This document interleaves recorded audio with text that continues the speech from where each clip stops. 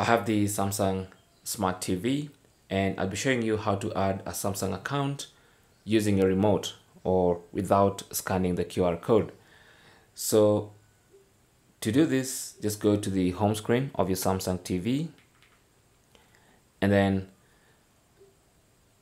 go to the menu either on the left hand side, or for older TVs it might be at the bottom there, and then click on Samsung account. Now naturally that will give you the option for a QR code which you'd scan with your phone to make things easier. Now you have two other ways to sign in, either using the remote control or using website. So let's go ahead and use the remote control. So select remote control, and this one will require you to type in your email ID or username and password for your Samsung account manually. So just go to email ID and then type your email address,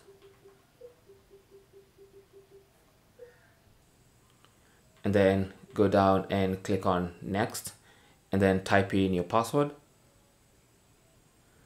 and then once again go ahead and select go, and then click on sign in.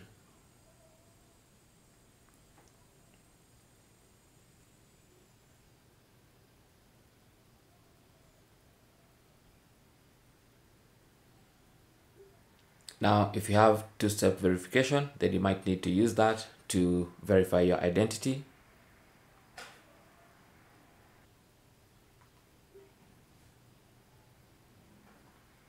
Then I'll choose to skip two-step verification on this device next time, and then click on verify.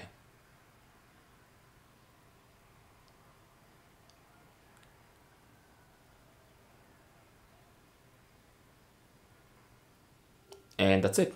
I'm signed into my Samsung account, and then I can click on done. It may or may not ask me to register my device. I'll skip and do that later. But that's basically how to sign in, or how to add a Samsung account using the remote without scanning the QR code.